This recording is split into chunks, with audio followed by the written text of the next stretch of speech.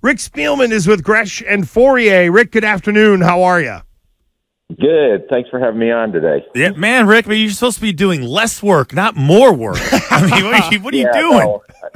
Well, my wife said you're supposed to be retired on an island off the coast of Florida, yet I have 8 side jobs, so including taking phone calls from the harbor bay, wherever the hell you guys are at up there. So, Rick, what to your GM eye has stood out to you about these group of athletes that you have been able to watch for most of this week? Yeah, no, I was able to get down here Wednesday just on another side job that I've been involved with. But just the initial impressions of what I saw this morning and yesterday watching practices, I think overall this is a really good group of athletes down here.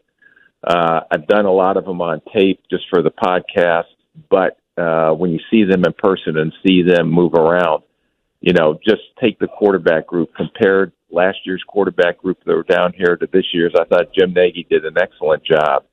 And when you come down here, and just for example, the quarterback group, it's, do you put Bo Nix and Michael Penix Jr., who are probably the 2 highest rated quarterbacks down here in the Senior Bowl? Do you put them on opposite teams, or do you put them together? And I think he did a great job putting them together on the same team, because all the scouts and personnel people down here want to see them in practice and throwing next to each other, back to back. And that's more important than maybe just evaluating a Senior Bowl game. Yeah, because so the national team just went, and we were kind of watching a little bit on TV with Bo Nix and Michael Penix Jr. Then the American team, you have obviously Joe Milton III, Spencer Rattler, Bradley Carter. I'm curious, Michael Pratt. What is it, other than, because those feel like the other names, has one of these other guys, other than the marquee quarterbacks that are there right now, popped a little more than the guys that everyone's paying attention to?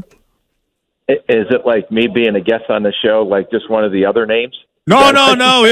Listen, you're a P1. You're a P1 in a prime spot. I heard that before. So, no, I think Pratt has been a little better than I anticipated coming down with his arm talent. There's no question when you watch Spencer Rattler that, there's a lot of discrepancies on his grade, whether he's an early Saturday guy or does he get into the second round. But when you watch him throw, he throws as good as anybody. I think the biggest question mark on it is how good is his decision-making, how quickly he can process. The physical ability's there, although he's not as big as you may want at the quarterback position. But on Tuesday, for example, he threw an interception in the team period. And then yesterday he looked really good. But the way the ball comes out of his hands, the way he anticipates receivers getting out of their routes, which is huge down here because he's never worked with these guys except for Leggett, his teammate that's down there, who's another very talented receiver. He's been impressive to me. So, but it's a great opportunity for these guys that may not be in the top 5 to try to start jockeying for position. And can Spencer Rattler potentially close the gap to put him in a Friday night type pick?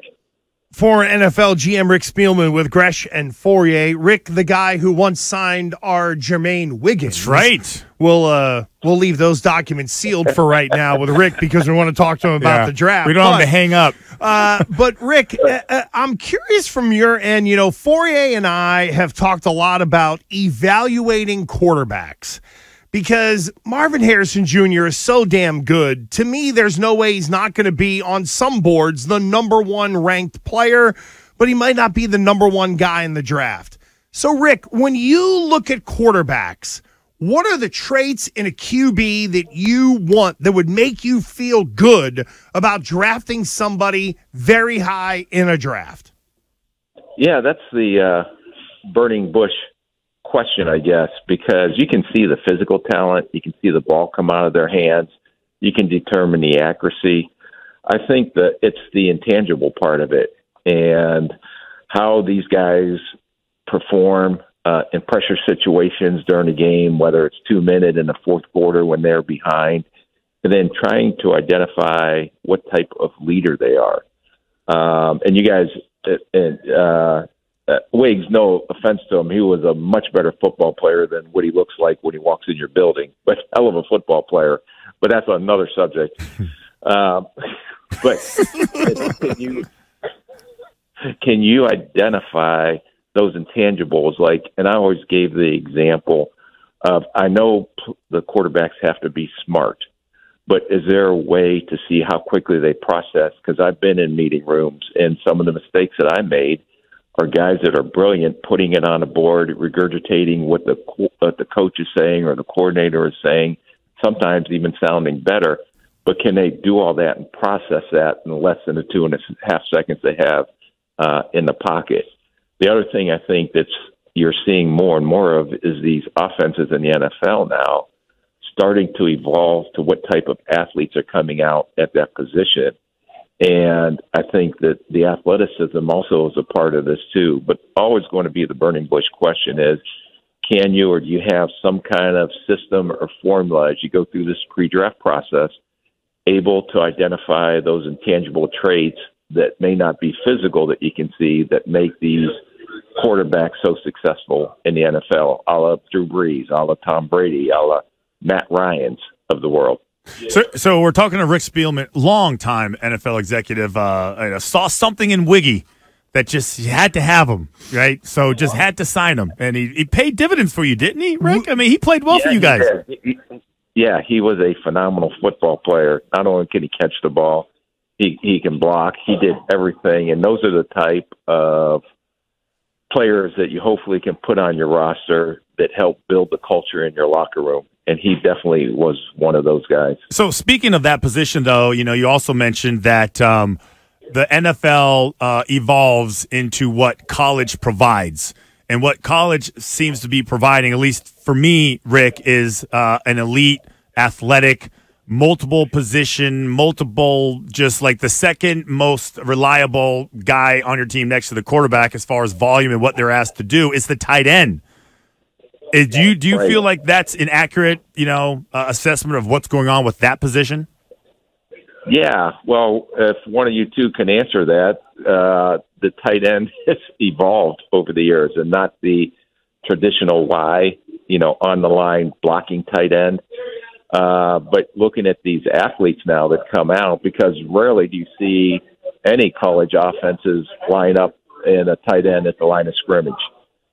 They're trying to create mismatches with these athletes, but you got to be careful too. Like I give the great example of Laporta.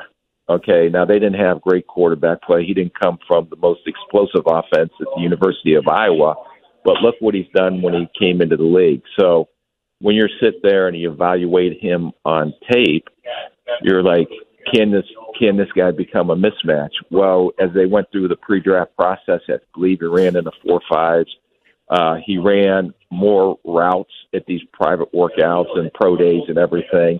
And you actually seen the athleticism. And I give a lot of credit to Brad Holmes up there in Detroit for identifying that, because you didn't see that on the college tape when you evaluated them.